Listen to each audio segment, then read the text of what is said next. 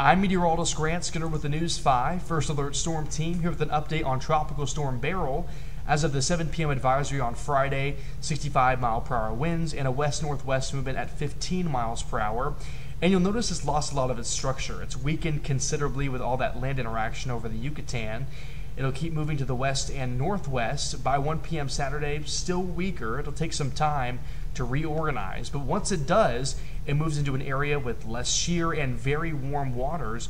You'll notice by 1 p.m. Sunday, 75-mile-per-hour winds, back to a Category 1 hurricane, and it will likely make landfall over the Texas Gulf Coast into the afternoon on Monday with 90-mile-per-hour winds. Of course, could see some small changes with the exact track and the intensity, but overall looking more and more likely like a landfall over the Texas Gulf Coast, so preparations definitely need to be made in the southeastern coast of Texas.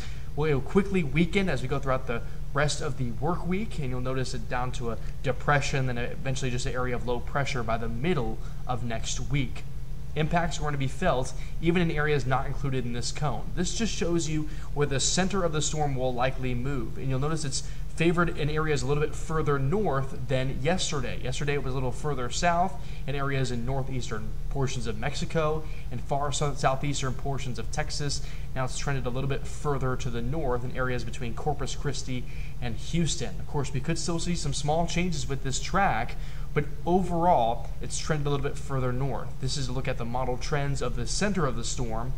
Impacts will still be felt in areas like Houston and even western portions of Louisiana as well, mainly in the form of really heavy rainfall. But hurricane watches are issued for many portions of the southeastern coast of Texas, again the Texas Gulf Coast, for South Padre Island, and areas off to the north as well, just south of Houston, just southwest of Galveston, Texas.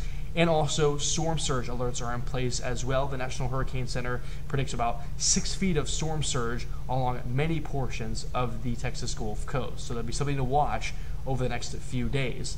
In addition to that, a lot of heavy rainfall. We could still see some small changes with this rainfall potential, but as of now, a lot of areas like Corpus Christi through Galveston, Texas, Houston, and areas to the north and east into parts of Arkansas and northwestern Louisiana could see some really heavy rainfall over the next several days. So something to watch as we go into next week, especially at coastal flooding here on our stretch of the Gulf Coast from coastal Mobile County to coastal Okaloosa County.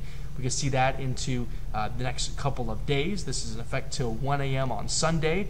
And we also have a high risk of rip currents through the weekend. So make sure to be very careful if you plan to spend any time at our local beaches, because that water will be rough this weekend.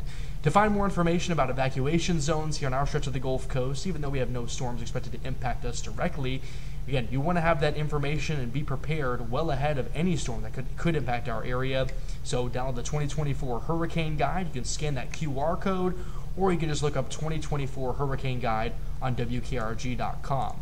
All the latest information throughout this hurricane season can be found on WKRG.com.